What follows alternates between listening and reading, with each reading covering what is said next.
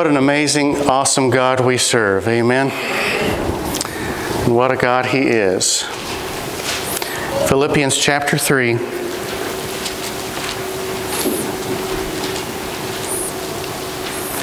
And verse 13. Very familiar and very applicable here at the beginning of the year. I wanted to preach this to you last Sunday, and then we weren't even here.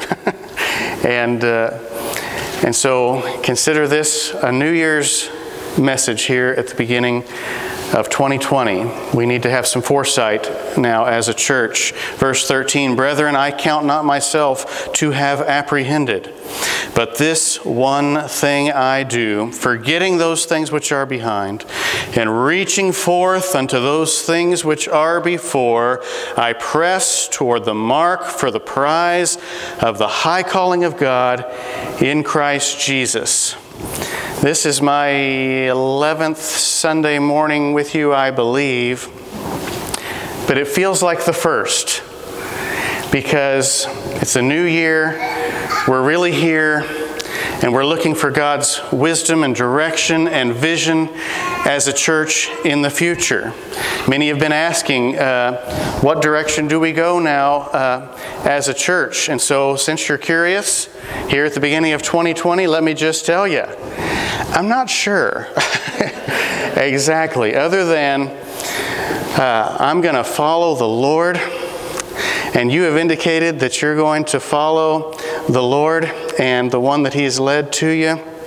And so I don't believe we can go wrong if that's the real leader that we're following as a church. God answered your prayers. He answered our prayers and brought us together for such a time as this. And that is very clear. It is so crystal clear to me that the Lord has chosen a certain place and a certain people and a certain time to do some very certain things. And we have great respect for what the Lord has done here over the years. And all the while, and by the way, we reap the benefit now as we come here of all the many years that He, the Lord, and you have poured into this place. We just waltz in and reap a great benefit, okay? And all the while that He was doing things here in you and in your midst, He was doing things in us. And you weren't a part of that at that time, but He was. And it's our prayer that you reap a benefit now, just like we reap a benefit. And mutually together as a team, we see the dream come together.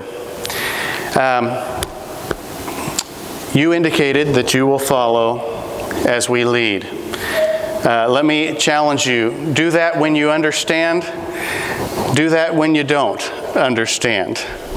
Do that when you trust me. And do that when you have to trust the God who sent me until you see and understand more. Please follow when you agree, and even those times where we may have to agree to disagree. I've got the feeling with this great and loving and wonderful understanding congregation that those times where we agree to disagree will probably be few and far between. But I also know that they will happen. And so let's all follow the leader together as we have some foresight into 2020. This is a great time to go forward. We personally in ministry have been blessed and privileged to be present in some places where God has done some amazing things. And that gives us confidence that we serve the same God. He will do the same amazing things again, and not because of us. As a matter of fact, His best things that He's done, that we've been present for, I'm convinced He did in spite of us. And we're asking Him to do that in spite of us again. To God be the glory. I've heard some good stories here over the years, some amazing things God has done here. And to God be the glory for that. And yet this message this morning reminds us that we need to have some foresight. Foresight in 2020, okay, not hindsight. to help us find our way. And here's the first thing we need to find. Are you ready for this? The first thing that we need to find in 2020 is some dissatisfaction. We need to find some dissatisfaction. Hang with me now for a moment. I know that the Bible teaches contentment. We need to be content in things. We talked about Thanksgiving here recently. We're not talking about that kind of satisfaction. When I say we need to find some dissatisfaction, let me illustrate it this way. As we drove here, we were in a caravan of 4 different vehicles. And 3 of the 4 vehicles had cruise control, including my big U-Haul. Pretty neat. Andrew drove another U-Haul that did not have cruise control.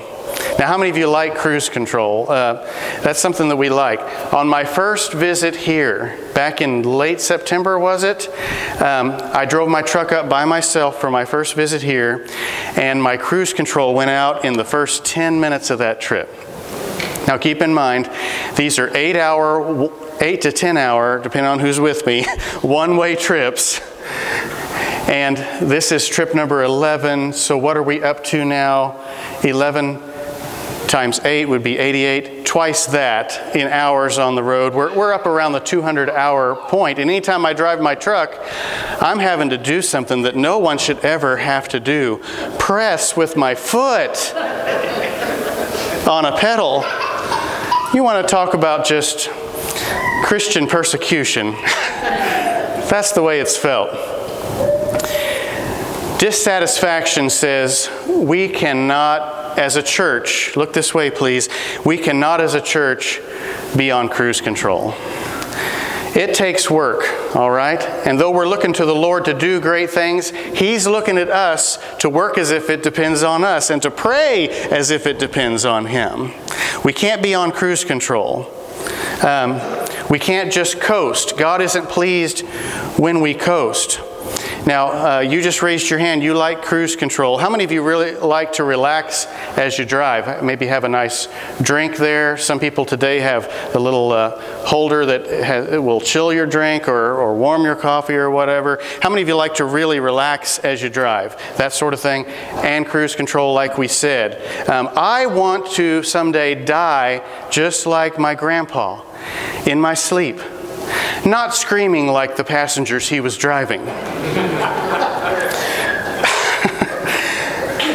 If we relax too much, we will die. We can't coast through ministry and life as a church. We can't be on cruise control. We need to find some dissatisfaction. And it's okay to say, I'm not satisfied with where my church is at. I want something better. I won't take it personally. How many of you would say, by an uplifted hand today, I'm not satisfied and just love everything exactly as it is? If you want something better and something more in God's church, raise your hand now all across the room.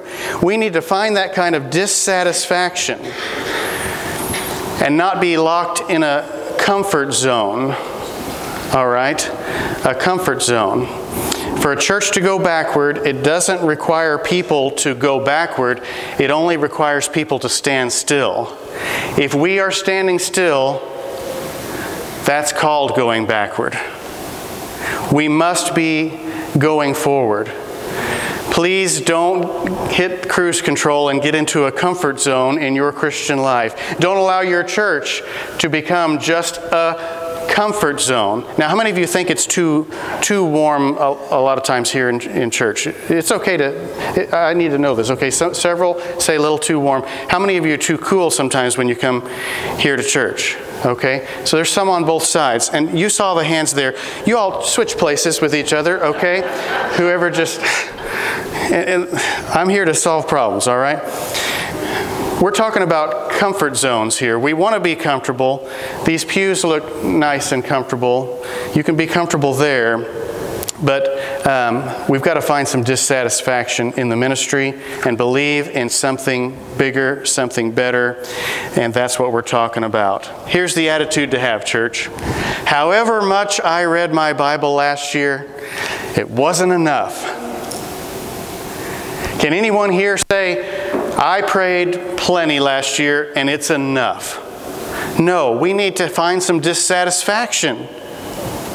However much I served in my church, it was enough. No, I've been approached by so many of you saying, we need you to let loose of the reins and let us do some things. We have ideas, we are excited, we want to do some things. That's music to a pastor's ears. You're saying, we've got some dissatisfaction. We need to do something better, bigger and better for God's glory. I'm with you.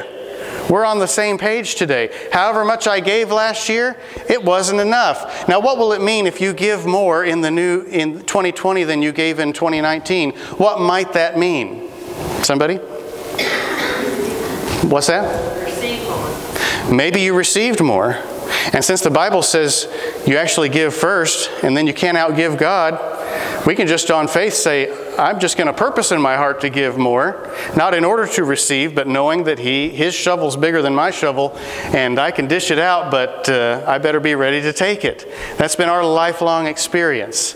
That can be your experience as well. However much I worshiped last year, it wasn't enough. I'm dissatisfied with it. Like the songwriter said, I'm pressing on the upward way. New heights I'm gaining. What? Every day, still praying as I'm onward bound. Lord, plant my feet on, say it with me, higher ground. Find some dissatisfaction. Let's have a great 2020 together. In this new year, our God will want many to take a step up, a step forward. Because listen, to sit and soak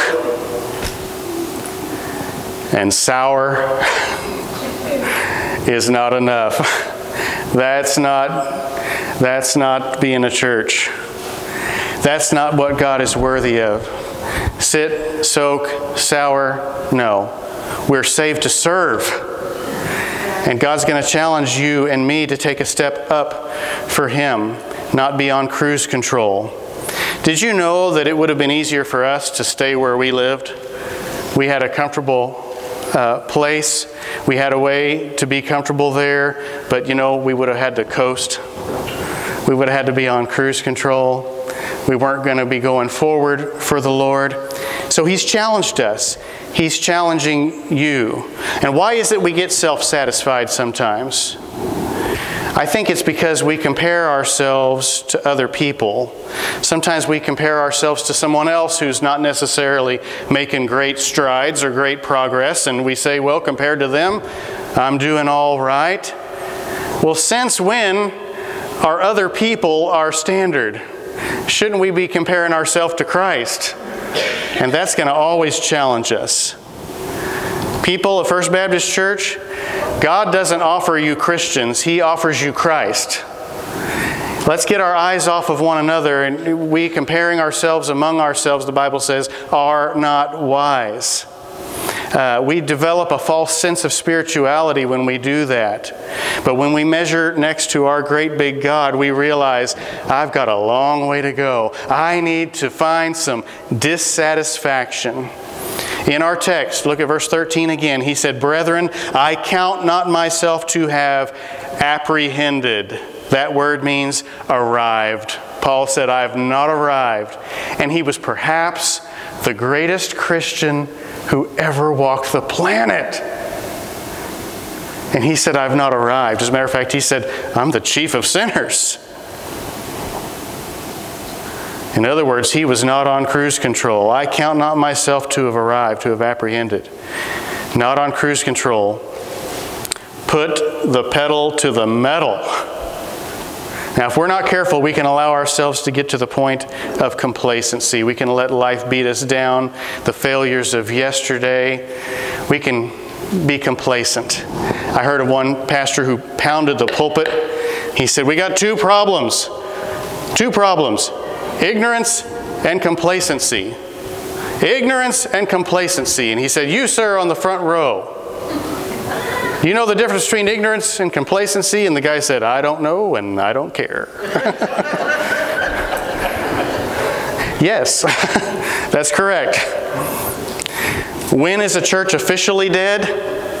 When can we put a sign over the door, Ichabod? When we've looked backwards so long that we can't find it within ourselves to look forward and to look up. We need to find some dissatisfaction. If you're still with me, please say amen. Amen. Number 2, we need to find, with our Foresight, 2020 Foresight this year, we need to find some devotion. Not only dissatisfaction, but devotion, which means focus. We need some devotion to something. So our dissatisfaction, that looks backwards and says, no looking back anymore. We're not satisfied with the past, no matter what we've attained, no matter what we've seen happen. And let me tell you just our personal testimony. In our church in Illinois, in 14 years, we were privileged, praise the Lord, to baptize over 400 people. Do I look like I'm satisfied for life now? Aren't there a lot of lost people around here who need to get saved? We can't look back and rest on our laurels. Not when there's lost people all around us. We've got to have some focus. In verse 13, after he said, I count not myself to have apprehended, I'm dissatisfied, he said, but this one thing I do, that's devotion, that's focus for the future. This one thing I do. That's a very important phrase in the Bible, one thing. Because we need to be focused really on one thing. It would be great for you to have one ministry in the church and really, really focus on making that one ministry succeed. Now, right now, we've got some people that have got a lot of irons in the fire, and they even tell me, I'm doing everything kind of poorly, you know. We're going to ask some of you to step up and take the reins of some of those things so that person who was doing too much can do one thing really well. This one thing I do. Focus, some devotion. To the self-righteous rich young ruler, Jesus said, one thing thou lackest. He told him to have some devotion, some focus. To busy Martha, working in the kitchen, Jesus said, and remember she was criticizing her sister Mary, who was kneeling at Jesus' feet. What did Jesus say to Martha, even though she was serving and working so hard? One thing is needful. One thing, have some devotion. Have some focus. In Psalm 27:4, David said, one thing have I desired of the Lord. It'd be great to do one thing and do it well.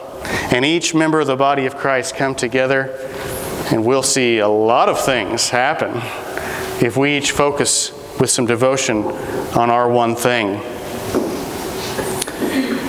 To the Apostle Paul, who made this statement, this one thing I do.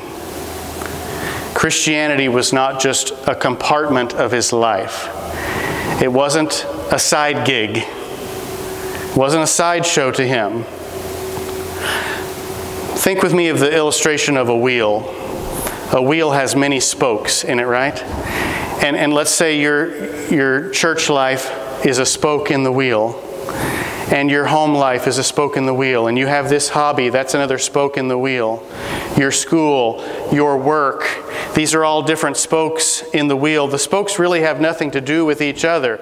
Right now I'm at church, so I'm on the church spoke. Listen, no wonder a lot of us, our spiritual life doesn't show up at our work, because that's a different spoke. Different spokes for different folks. No wonder it doesn't show up on the golf course. That's a different spoke. Listen, Jesus doesn't want to be a spoke in the wheel of our life. He deserves to be the hub out of which every spoke is fitted and attached and interconnected with one another. Can I have an amen today? I don't have my sign here. Which of you stole my amen sign? We won't need it if you keep this up, though.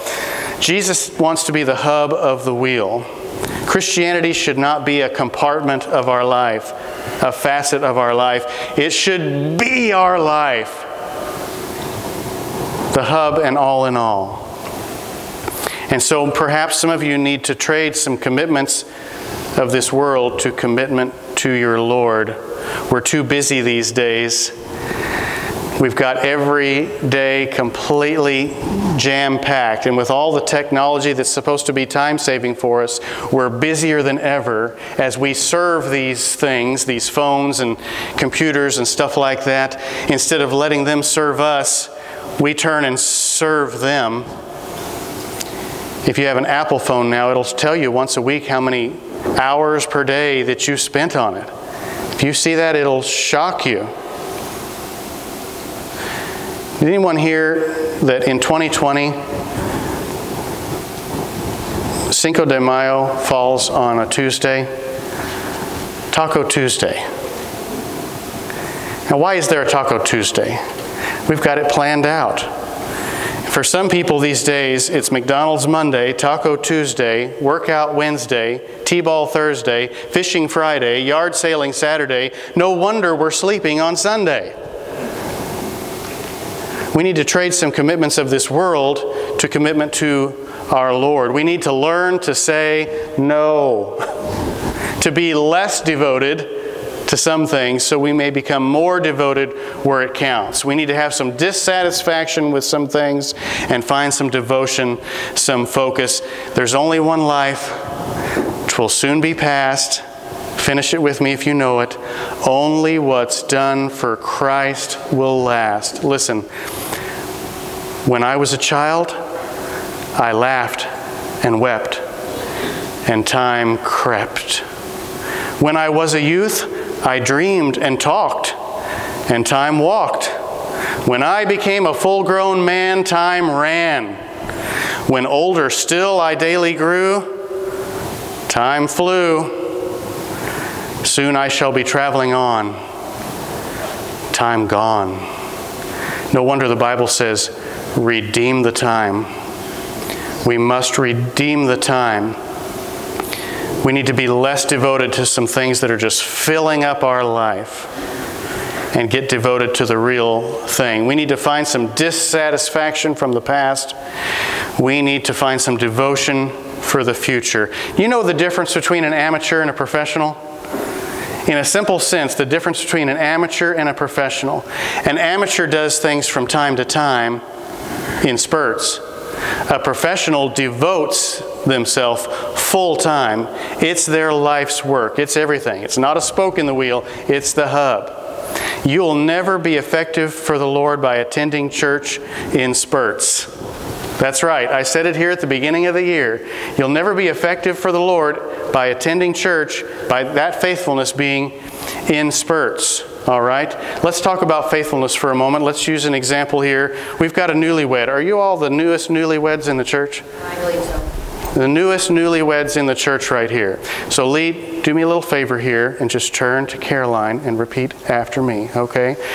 Say, my dear, I promise, with all my heart, to be faithful to you, in spurts.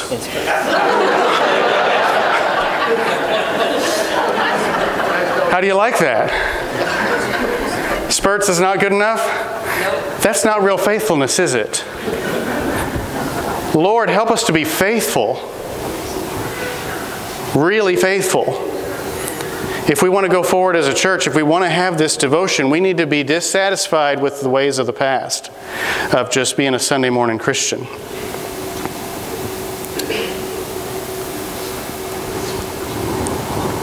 Listen, have you ever prayed in spurts? I have. Oh, I have quite a prayer life on the week that I'm moving. Yeah? There's a lot that could go wrong.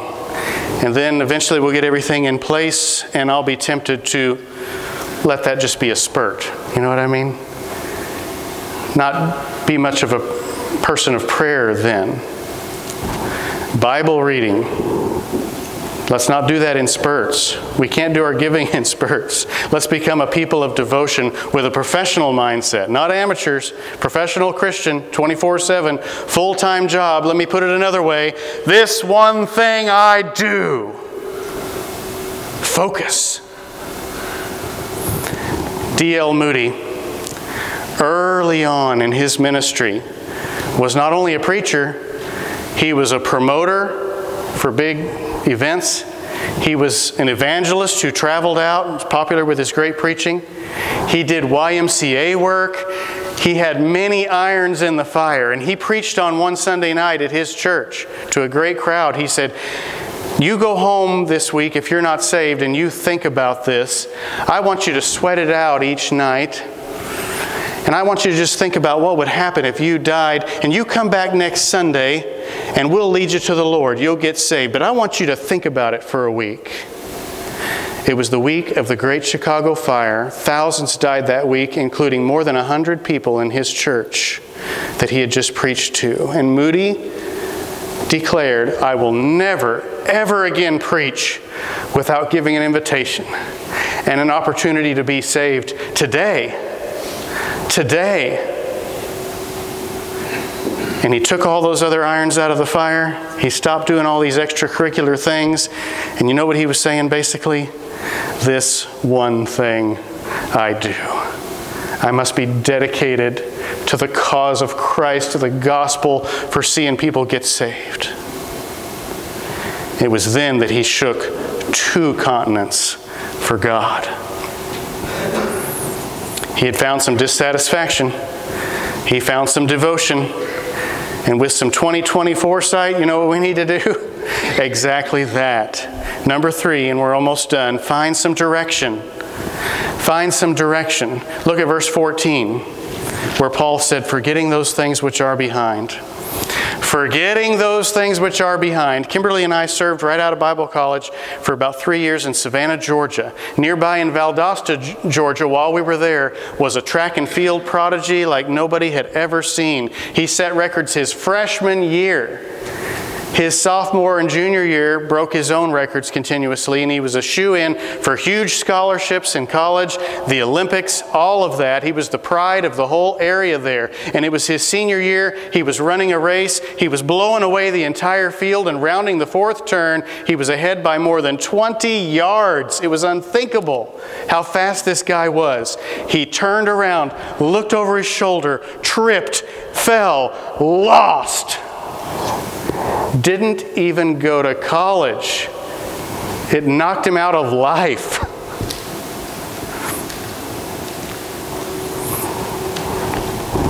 Forgetting those things which are behind.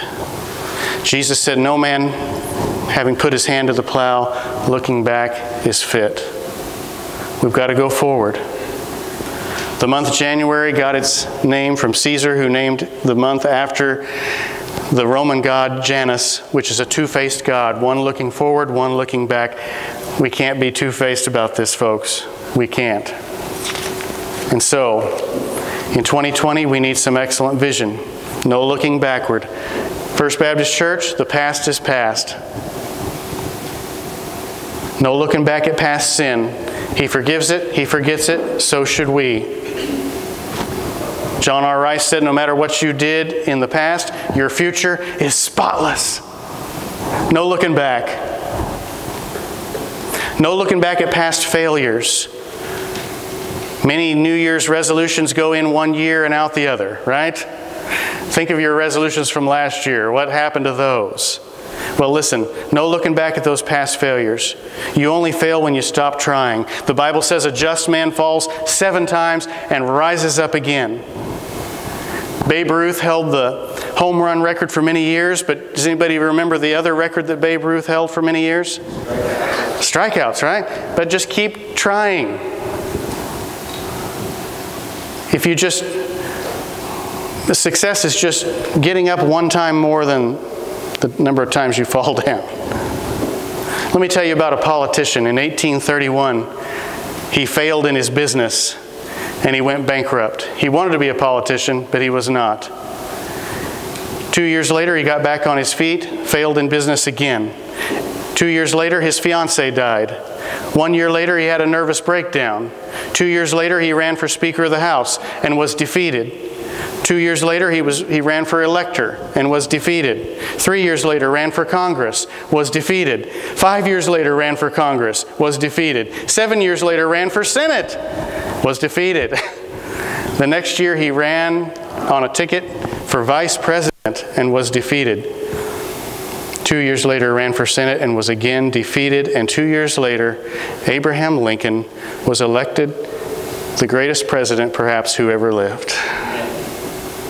He failed over and over and over again, and then was a raging success. He moved from one failure to the next without quitting. And Paul said at first, forgetting those things which are behind. Don't let that keep you down. Find some dissatisfaction with that, some devotion, and some direction for the future. No looking back. And church, let me challenge you today. No looking back at past bitterness. If anyone could have been bitter in your Old Testament, it was Joseph, who was betrayed by his own brothers. You know what he could have said? I'm in this terrible situation, in this pit, in this prison, because of what others did to me through no fault of my own. But no, Joseph realized that bitterness would only hurt himself. Bitterness is a poison that turns on its creator, its owner. He realized forgiveness is a choice. And so let me challenge you, church, no matter who's hurt you before, don't say that you can't forgive that person who comes to your mind when I'm talking about bitterness right now.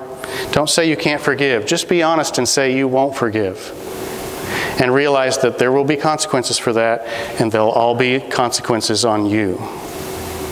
Free yourself by forgiving someone who didn't ask to be forgiven, who doesn't even think they did wrong. Forgive someone who did not say sorry. Forgive someone who does not deserve to be forgiven, because it frees you. And remember, you didn't deserve to be forgiven by Jesus Christ either. You received it as a gift. No looking back. No looking back. As a church here, we've taken some walks down memory lane. I've read some history that Brother Ed gave me of the church. Fascinating to hear and read about some of these things. Neat to hear about the old building, about the bell tower, and other pastors and things like that. We all like to reminisce about the good old days, but we can't allow it to affect our present and our future. We came here, and over these visits that we've made, we've heard a lot about what this town used to have. We used to have this business. We used to have this factory. There used to be a Taco Bell here. What happened to that? I want a Taco Bell. We used to have these big name preachers in. I've heard from people, we used to have this many in attendance. Oh, those were the days. But listen, where are we now? It's okay to look back. Let's use those facts to show that God has proven that He can do great things. Yes, let's be aware, and let's be aware that He can do them again. And greater still, if only we'll follow Him in that direction. No good comes from dwelling on the past. People who used to go here. You know what Jesus said to do? Look on the fields that are white unto harvest. There's so many opportunities all around us. Find some dissatisfaction, church. Find some devotion. Find some direction. Oh, and find some determination now. Do you see how he ends in verse 14? I press toward the mark. Determination. It's more than just focus. It's insisting. By God's grace, I want to die trying, if necessary, to go forward for the Lord in this new year and to see my church do great things in the year 2020. I love what the psalmist said in Psalm 65 and verse 11. David said, Thou crownest, go back again there, Thou crownest the year with Thy goodness. May that be our prayer for this new year. And now, Vision 2020. Where are we going for the future? We're not going to get into all the specifics that are on my mind right now in this moment. But let me just say this. We've been married for 26 and a half years now. We've been in the ministry full-time for almost all of that. And this move to you good people and to this place has been more challenged by Satan, more complicated by the wicked one, more opposed is the word I'm looking for, than we've ever been in any ministry that we've been in. As a matter of fact, we wouldn't be here had we not truly sought the Lord out about, are you closing doors, Lord? Because if you close the door, we'll be happy to not go. But is it something else? And the Lord, time after time after time, made it clear. No, the opposition that you're receiving is from another force that knows that I have some wonderful things in store there when you all get together and get on this same page. And so, in a word, I'm just excited about the future. Let's have some 2020 foresight. And let's commit it to the Lord in prayer right now. With heads bowed and our eyes closed, we're going to have a verse of invitation. And church, I'm asking you, don't do it for me. Does it mean enough to you here at the beginning of the year to get on your knees before your God, what a God He is, and to say, Lord, I'm dissatisfied with my Christian existence. I want something bigger and better. I want to be a better Christian. Lord, I want my church to be seeing souls saved regularly and baptized and discipled and growing because the fields are white unto harvest. I want to find some devotion. I want to find some direction. Give me that determination. Will you join me this morning at this altar, and let's just pray in this new year. We're going to pray as if it all depends on God, for it truly does. And then we're going to get up off of our knees and work at it with His help as if it all depends on us, but praying and trusting in Him. Let's stand to our feet as the music begins to play. That's what I'm asking you to do.